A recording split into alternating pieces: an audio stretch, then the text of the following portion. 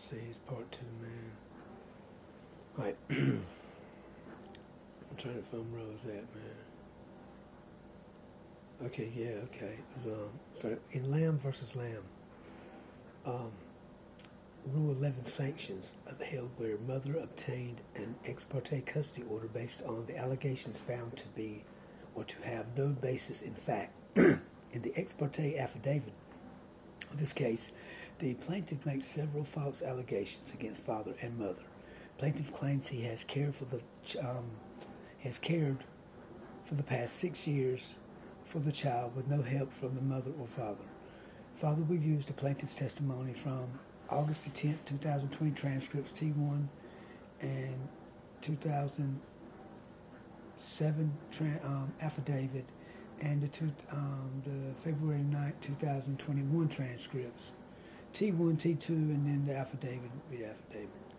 Anyway, so T1, page 3. Yeah, it says the lawyer asks, You've taken care of the child for 6 or 7 years, right? And the plaintiff, Bruce, answers, he's been with me, yes, sir. Now, on the second hearing, the permanent hearing on TWT2, page 4 and 5, how long has the child lived with you? The plaintiff answers, for the last 2 years. The plaintiff fails to mention the fact that the father also lived at the plaintiff's home for the last 2 years with the child and was consistent with responsibilities toward the child's needs and cares. Statements made by a plaintiff on T1 and T2 are contradictory to each other and indicates plaintiff committed perjury on his sworn ex parte affidavit. T1, page 3, it says, the attorney asks, how long has it been since we've seen the child's mom? The plaintiff answers, it's probably been a month and a half or 2 months since she's been by or come by. Alright, T2, page 5. Has the mother had any contact with the child in the last couple of years? The plaintiff answers, lately, yes, sir. It may have been less than a month ago, and she bought him a brand new pair of shoes.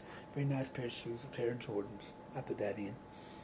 The plaintiff's testimony on T1 and T2 contradicts sworn statements made by plaintiff on the ex parte custody order.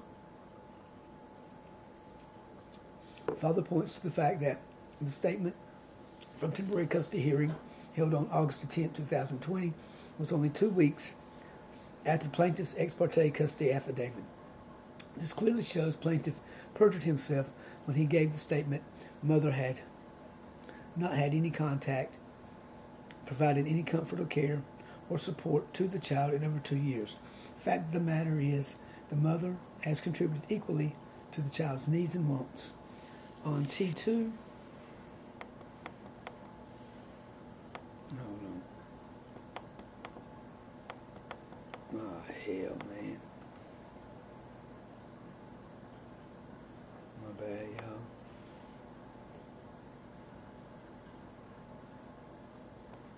Come on now.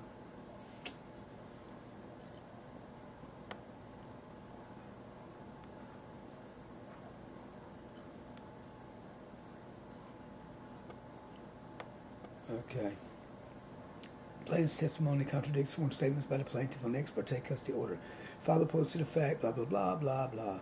This clearly shows plaintiff perjured himself when he gave the statement mother had not had any contact, provided any care or comfort, and the mother, as a matter of fact, the mother contributed equally to the child's needs and wants. Okay, now T2's page 6. Has the mother, other than buying the child a pair of shoes, provided you any money to take care of the child? Plaintiff answers, other than buying a pair of shoes, no. Plaintiff answers, man, my bad.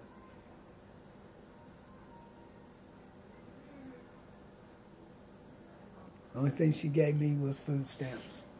But I've had them changed into my name other than the shoes.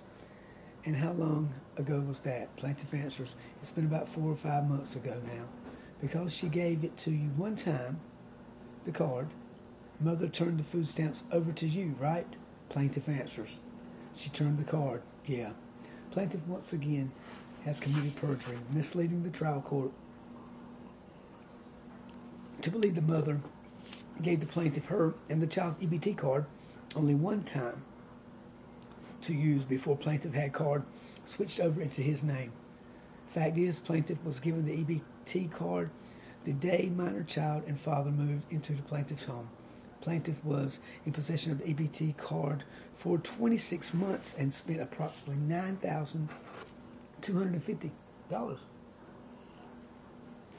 on groceries to pay for the child's food, so the plaintiff would not have to spend money on the child's food.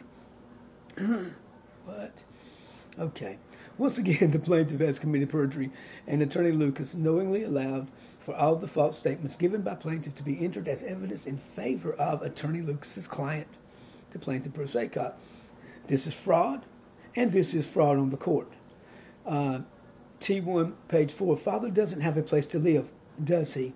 Plaintiff answers, no, sir. Plaintiff's statement is false. Plaintiff knew exactly where the father lived because plaintiff routinely picked up the father from his residence to attend all the baseball games and practices the child participated in after the fact. You know what I mean? This is after I got out. This is when he had took custody. He knew where I was at. He knew where I was staying. You know what I mean? He knew. Okay, he knew. Y'all know that. All right. The father defendant, who is preparing this 60B motion and acting pro se during this custody battle, is appalled, angered, and mostly hurt by the actions of the plaintiff. His deceitfulness and fabrication of the truth has misled this trial court. Let's see, that would be T1, page 6, transcript 1, page 6.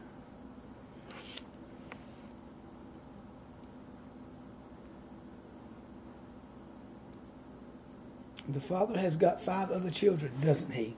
Plaintiff answers, yes, sir. The father does have 5 other children.